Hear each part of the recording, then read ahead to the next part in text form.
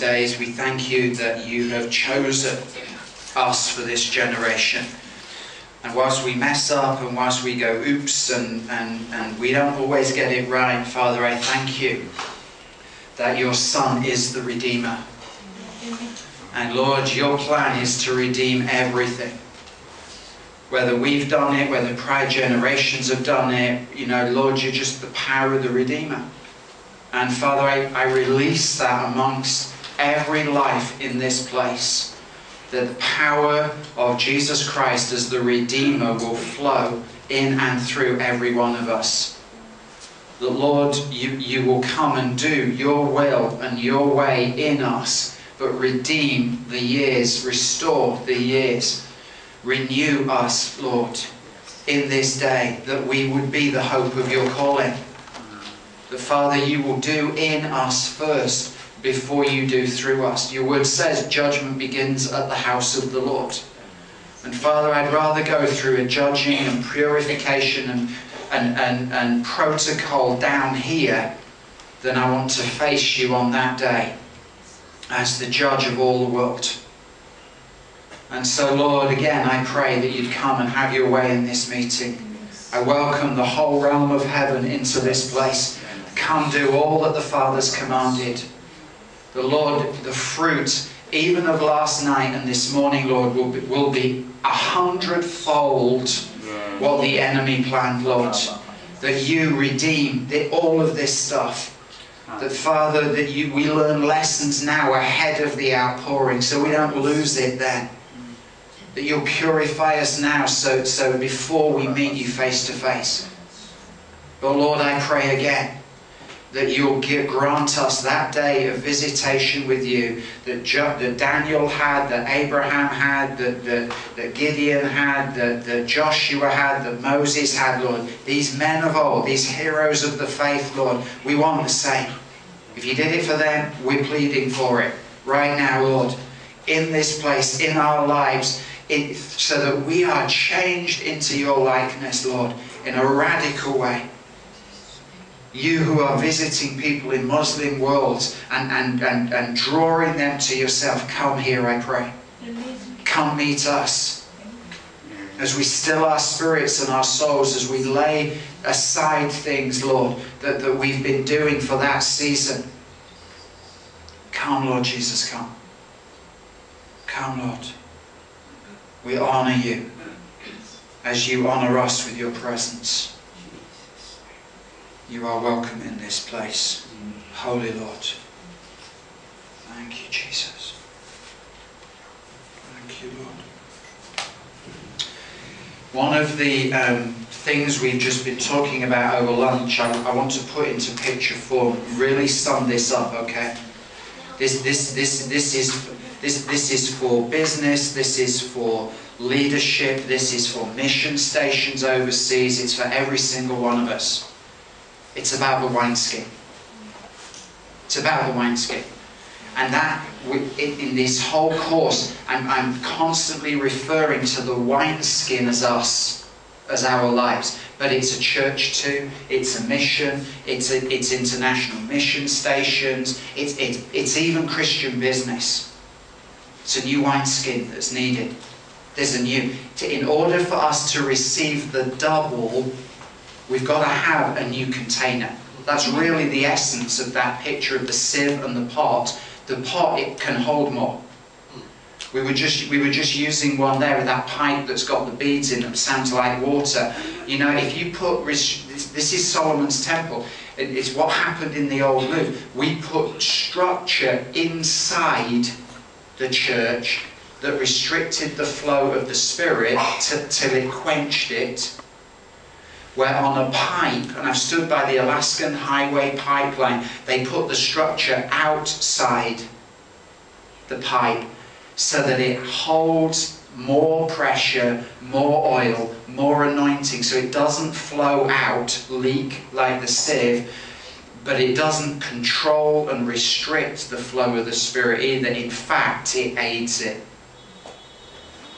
And in business, and in churches, in mission, and in our own lives, This issue of us letting go is an issue of control. The I will. But when we take the I will out of us, around us are the arms of a loving Father that allow us to contain more. Yes. Got it? Yes. And so the pipe, the church, needs structure around it, its own people and those international, the itinerants of the world. That's what we're here for, is to come in and add structure and support in areas where the church needs it, but not restrict the flow. You don't have the support, the pipe will break. If you don't have the structure right in a church, if you don't have a structure right in a business, if we don't have the structure in our own lives right, the wineskin will burst.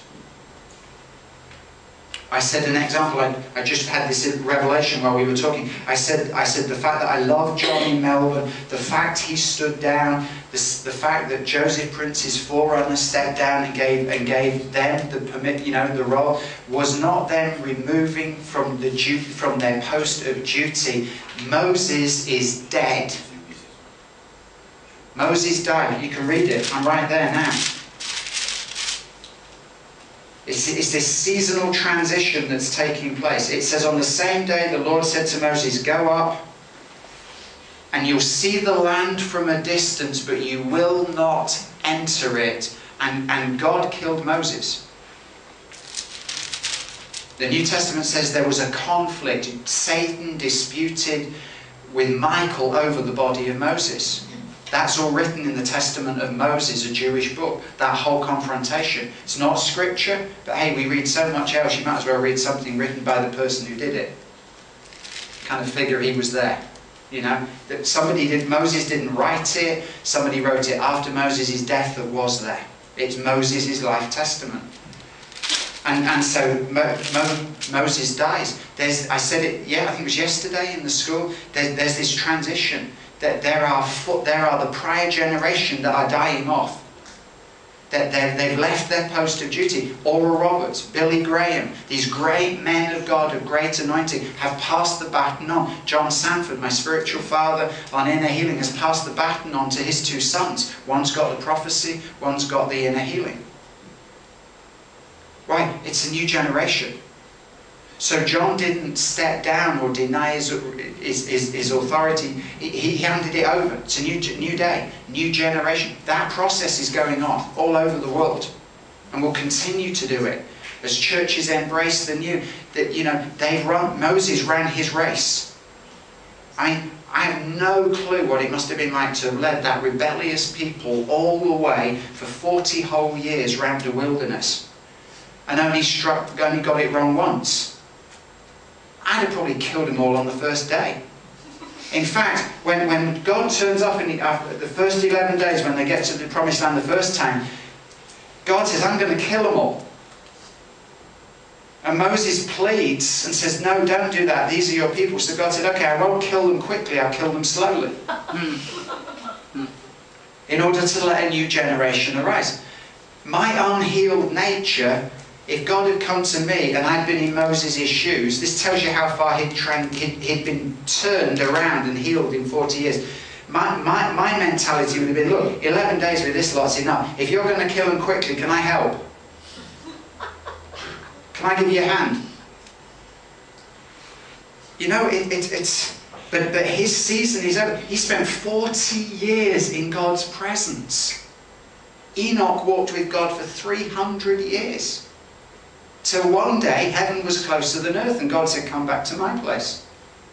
And he was no more. Now, what does that tell me? He's just a forerunner.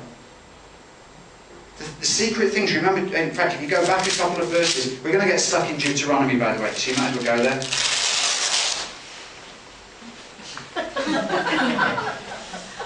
For those of you listening to that on CD, that was not someone falling apart, being shredded by the Holy Spirit, it was just a bag. Cool. You're the quiet one in the family, aren't you?